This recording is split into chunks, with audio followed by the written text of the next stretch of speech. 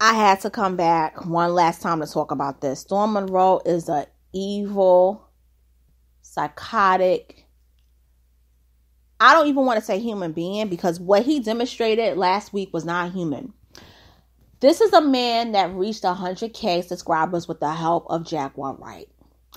I mentioned at a previous video why you know what happened. I'm not going to get into it. If you want, you can listen to the other commentary. But Jaguar chose to give him not only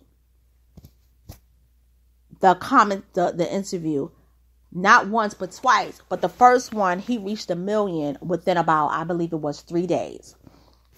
Okay, they fell out for whatever reason. He feels hurt. It's one thing to feel hurt. You have the right to feel that way. But what you don't do is talk about her. Call her a bitch. Say that you would stick your penis in her mouth. You threatened her. And you said that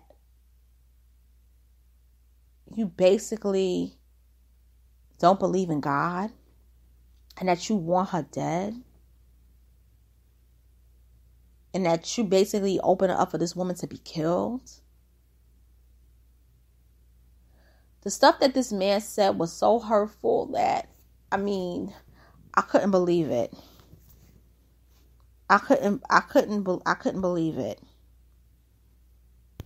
I couldn't believe it at all.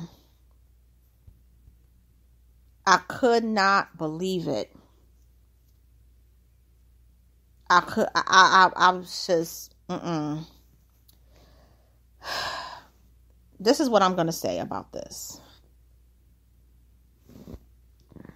I'm going to say this because I think this is fair. I think that Storm Monroe is a closeted gay man.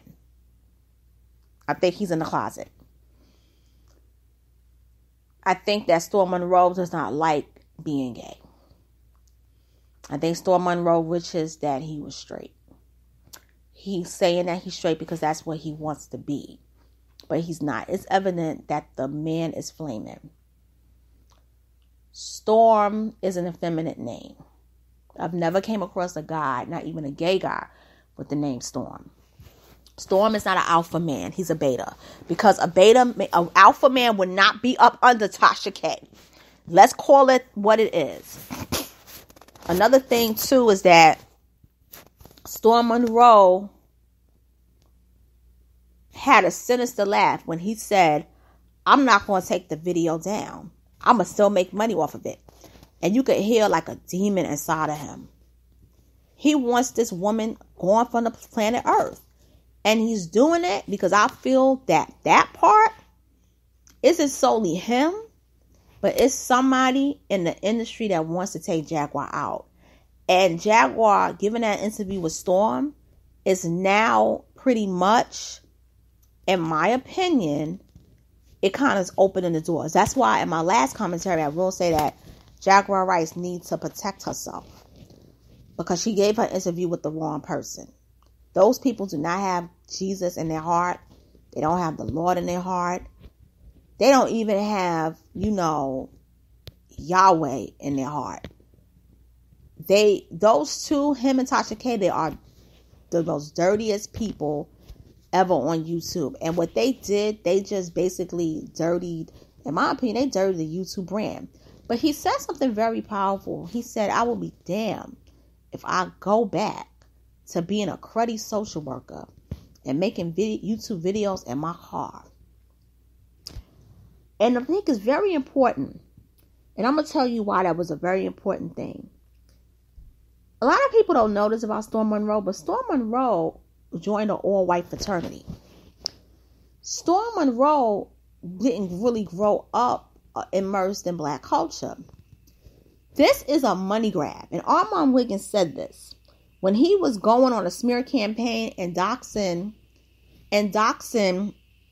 Armand for Tasha K, he really didn't know anything about the black world. He didn't know about black media. He's learned that from watching other bloggers, including Tasha K, and then probably doing research. But like after he did the Jaguar interview, he did the Roseanne Barr interview, and then he did the Lunel interview, and then he's even doing a Rose McGowan interview. But he doesn't really care for us as a people. He joined a white fraternity. He could have easily been a Phi Beta Sigma. Why wouldn't he become, like a alpha? I mean, he's not an alpha man, but at least I could see him in Sigma. Why would you join a white fraternity? And look what the white fraternity led you to. It led you to being a cruddy social worker. It was all for a waste.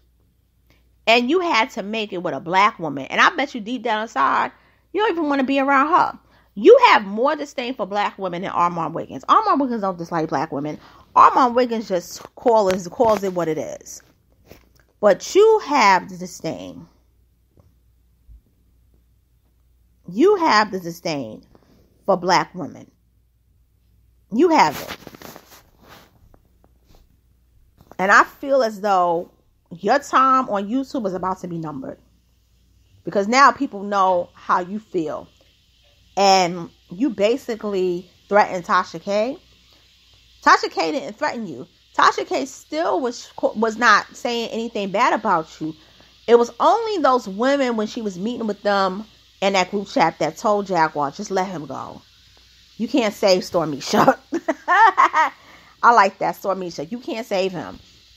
But more importantly, it's like, what happened to YouTube in the last 3 years? Because if I can go back to like the middle of 2017, YouTube was a fun place still. Like the only thing that was really going on with YouTube, it was, Trump got elected because of a lot of YouTube bloggers. But other than that, everything else was like, copacetic. Like I miss a lot of YouTubers, a lot of old YouTubers I used to watch. They don't even upload content anymore because they're not making money. And it's not really fun because it's gotten vicious. It was so fun. But it's people like those two that made it really nasty. That made YouTube not a fun place to really be on. And that's why at the end of the day, I really feel that YouTube needs a cleansing. And we as like viewers, because even though I I upload commentary, I don't really consider myself like a real content creator because I don't really do the visuals. But like actual viewers, because I'm on YouTube all the time, I feel that it needs a cleansing. Enough is enough. Like YouTube can't go on like this. It really can't. There was never a YouTube villain with the exception of PewDiePie, but PewDiePie had his own audience. And most of the black world didn't watch him. We pretty much, PewDiePie you could ignore. Because PewDiePie wasn't going around like stalking people. But this Tasha K heifer, she a stalker. And Storm Monroe don't really like Tasha K like that. He's trying to use her. But remember, I believe she knows your dirty secrets. And I believe one of them is about your sexuality. Because the way you went at Jaguar, you went at her like a broken man. Like a man in the closet. Because I'm a woman of a certain age. And I could tell you, based on his vibe, that's the energy he was given. He was given that evil, like real evil, sinister, like gay, closeted man. And I'm going to tell you something. Storm Monroe has the ability to hurt somebody. He has the ability to hurt a female. If Jaguar Wright was in his face at that moment, he would have punched her. He would have punched her. He would have hit her in the head with something and knocked her out. I'm telling you. Even though I believe Jaguar would have got up, but he would have attacked her.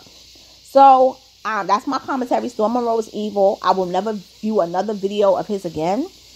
And I think that people, even though they say a lot of people, he lost a lot of subscribers, I can't tell because the last time I saw his subscriber count, he had like 160, I think maybe 69. So it's now 161. I don't know, but I think it's going to be a long time from him to go to 200K. But I don't see him decimating like Tasha. But I don't think his is going to grow. And with that being said, it's your girl. I'm off. I'm out. Thank you for listening to my commentary. I will talk with y'all soon. Later.